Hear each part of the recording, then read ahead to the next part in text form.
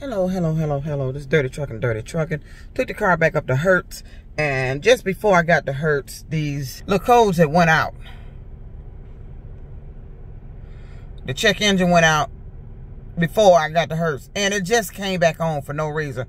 And when it went out, I had pulled up into a high slanted driveway, and it went out. And when it came back on, all I was doing was braking the car to come to a stop. So I don't know what this is, but it's happening too much. When I go in the computer, vehicle alert, got a check engine for the day on September 11th. See, what me is happening too much. When it had it September 29th, 10th, and 11th. And then, but prior to that, it was on July 15th. Maintenance was required on July 24th. But between July and August, it hasn't happened. But now, all of a sudden with me, this car is having repetitive check engine.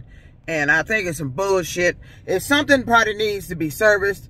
But for it to be doing it repetitive, rapid with me, I think it's some bullshit. Because prior to that, from July to August, it hadn't happened. But now it's happening in August, then September, then the next day. It went out, and then all of a sudden it popped back up. So I don't know what that is, but it is a message about the throttle.